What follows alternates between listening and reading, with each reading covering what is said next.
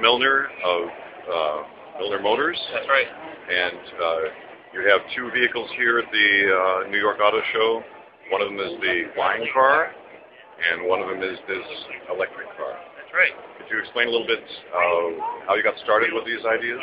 Well, we've been dreaming about making the flying car for a long time, and we sold our previous business and started working on this project about 3 years ago.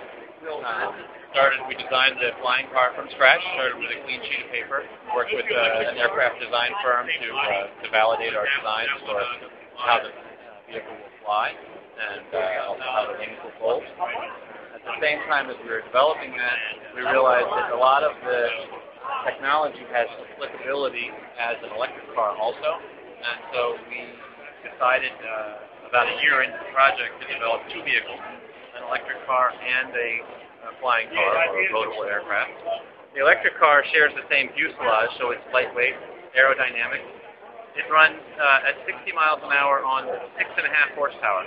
Because it's so lightweight and aerodynamic, we're anticipating getting 100 miles out of a single charge. You plug it in at night and charge it up. It also has an onboard gasoline generator for if you need to extend the range. But most people's daily driving would be able to be done on pure electric. We've been working on this for about 3 years. This is probably another 12 to 18 months before we're selling this as a custom car or a kit car certification.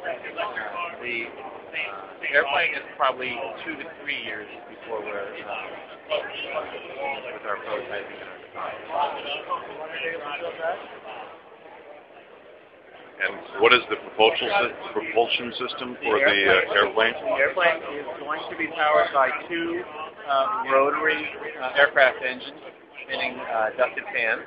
So there's going to be two 30-inch ducted fans. The aircraft engines are probably going to be made by a company called Rotamax in Columbus, Ohio.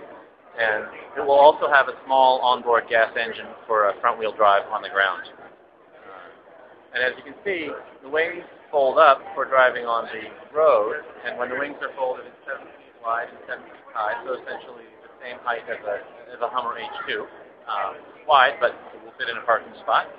The idea is that you drive to an airport, unfold the wings, fly to another airport. It will fly at 200 miles an hour, and it will have about a 1,000-mile range in the air, and then drive to your destination. For any trips less than 1,000 miles, it's going to be the fastest way from point A to point B, hands down.